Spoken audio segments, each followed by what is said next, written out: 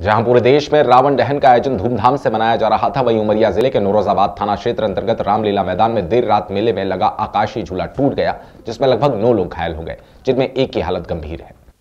बताया गया है शेष घायलों को उपचार नौरोजाबाद चिकित्सालय में करने के बाद उन्हें घर भेज दिया गया। बताया गया है कि इस घटना के उपरांत मेला प्रांगण में भगदड़ की स्थिति बनी, जिसे मौके पर मौजूद पुलिस ने काबू किया। पुलिस इस मामले में आगे की कार्रवाई आरंभ कर दी है। वहीं तहसीलदार ने उचित कार्रवाई करने का आश्वासन दिया। गौरतलब है कि इस पूरे मामले में जब आयोजन समिति के जिम्मेदार से बात की गई तो उनका बयान चौंकाने वाला था, जो गैर जिम्मेदाराना तरीके को प्रदर्शित करता है।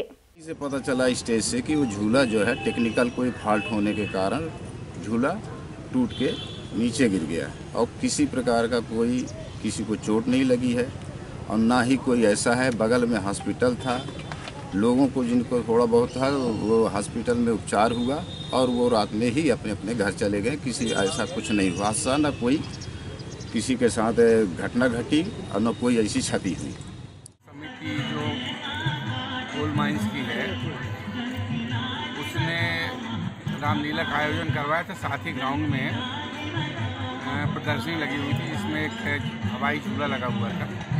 वो हवाई झूला टूट गया, जिसके कारण कुछ लोगों को चोटें आई।